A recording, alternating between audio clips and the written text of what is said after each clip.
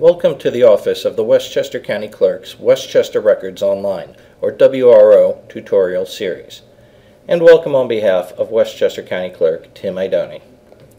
Today's WRO tutorial will cover the basics of using Westchester Records Online, including entering as a guest and as a registered user, navigating the sections of WRO, and the basics of searching land records. To begin, navigate to Westchester Records Online at wro.westchesterclerk.com. On the login screen, you will find three large buttons to allow you to immediately enter the system and search land records, legal records, or maps as a guest. Or you can enter your user ID and password to enter as a registered user, which allows you to open, view, print, and save documents. If you would like to register to view images, click the link just above the login fields. You will then be led through a series of screens to set up a registered user account and be provided with subscription and payment options. We offer two subscription levels, a one-day subscription for $20, which ends at midnight of the following day, or a year-long subscription for $1,200, which ends 365 days from the current day. If you're already a registered user, but your subscription has expired, simply log in with your username and password, and you'll be given the option to purchase additional time for your existing account. If you've forgotten your username or password, you can click on the appropriate link below the login fields. In this video, we're learning the basics of searching records, so we'll simply log in as a guest by clicking the Land Records button on the left. Once you've entered WRO, you will see that the system is split into three separate tabs for each of the main sections: Land Records, Legal Records, and Maps. Under each tab are sub-tabs that allow you to conduct different types of searches within each section. Each section is laid out with search fields in a frame on the left-hand side and instructions and search results in the frame on the right. Under the Land Records tab, you can search for any land records such as deeds and mortgages that have been recorded in Westchester County, UCC financing statements, or federal tax liens and other federal liens. Under the Legal Records tab, you can search for cases filed in the Supreme and County Courts of Westchester County, as well as judgments and business records filed with this office. Under the Maps tab, you can search subdivision maps filed with this office, as well as various resource maps that are not official, but have come into the possession of this office over the years, such as county atlases going back to 1867. We're going to examine the basics of searching for land records, so we'll click the Land Records tab to return to that section. As you navigate through the sections of WRO, you can click the information icon next to elements in the system for a brief explanation of that particular item. All land records are indexed by name in Westchester County and not by address. The most common type of land record search is to search for documents by the name of one of the parties.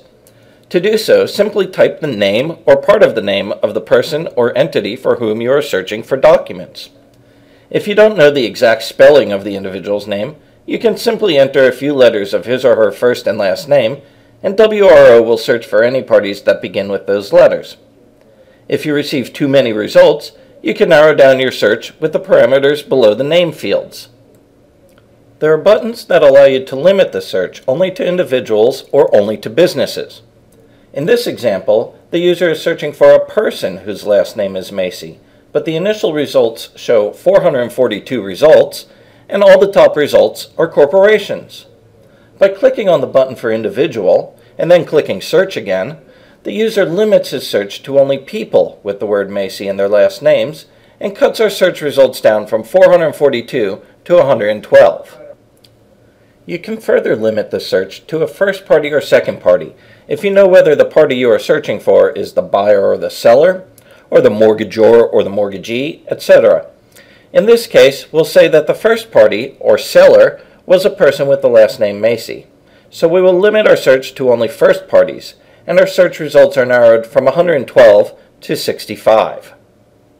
Since we know that the property we're interested in is located in Mount Pleasant, we can further limit our search by choosing Mount Pleasant from the city or town drop-down. At this point, you should be able to determine which document you're looking for from the 10 remaining results. But if you want to further narrow it down, you could choose the type of document you are looking for or the document group you are looking for. The document drop-down has the names of specific documents, and the document group drop-down has related types of documents, such as conveyance papers or mortgage papers. If you are specifically looking for a mortgage, you could choose mortgage as the document type, but it's often better to choose the document group so you can see if there are any related documents. In the example we've been looking at, narrowing the search to only mortgages yields 6 results, but if instead we narrowed it to the mortgage papers group, we would receive 8 results, as there was a correction mortgage recorded in 1988, which supersedes the mortgage recorded in 1987. Once we've narrowed down our search to documents that might be of interest, you may notice that some of the documents listed in your results are clearly not documents that you are interested in. You can click the small X on the lines of any documents that are not of interest to remove them from your search results.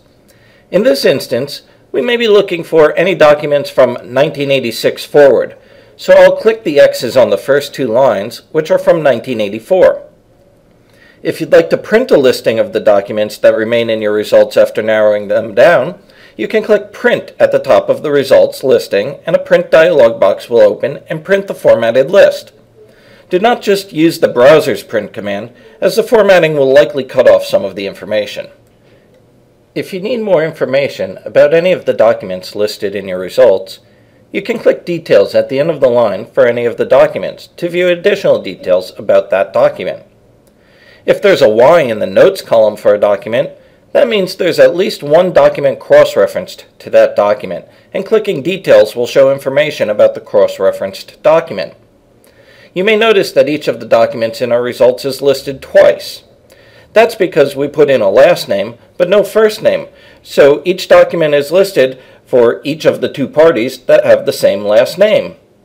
If I enter an R or an N in the first name field, it will further narrow down our results to include only R. Macy or N. Macy.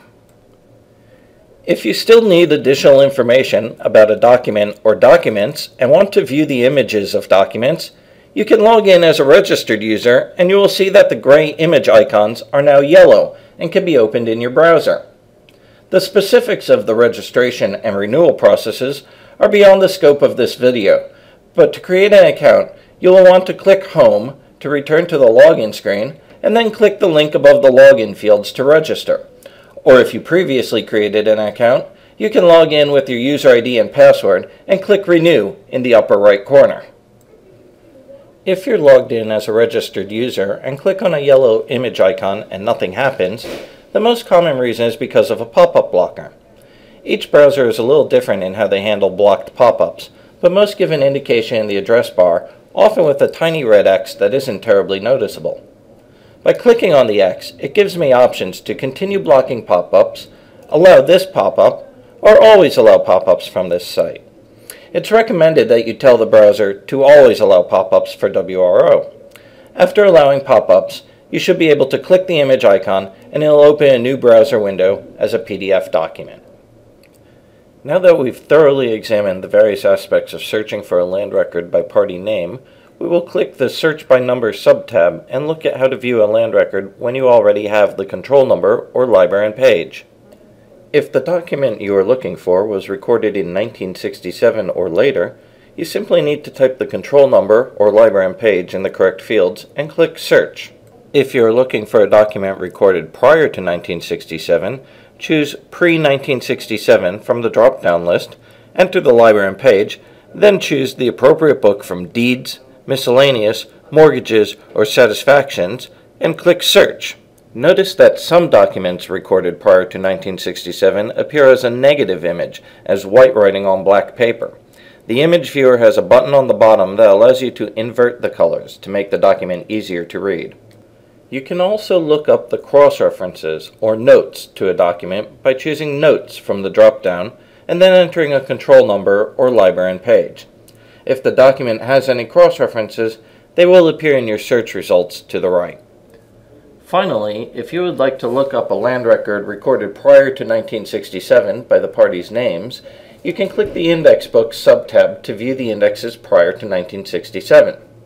To use the index books, you must specify the name of the party, whether they were a grantor, grantee, or mortgagor if you're looking up a deed or a mortgage, or else miscellaneous if you're searching for another type of document. You then must select a year range and a city or town. If you're searching the oldest books from 1680 to 1898, you won't need to select a city or town.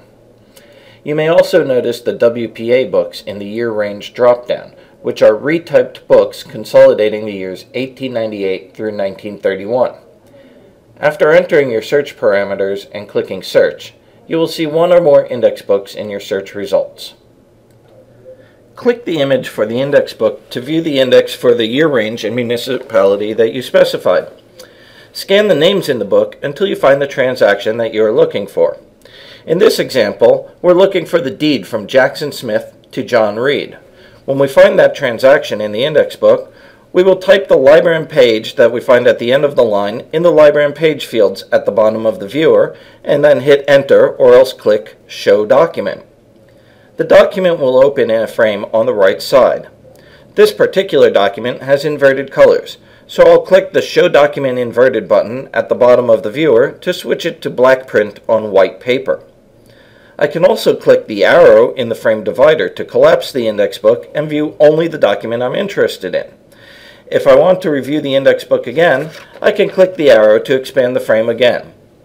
If you realize that this is not the document you're looking for, you can expand the frame by dragging it with your mouse pointer and continue scanning the index book and entering the library and page numbers for different documents in the same window until you find the document that you are searching for. Thank you for joining us today for the WRO Basics tutorial video.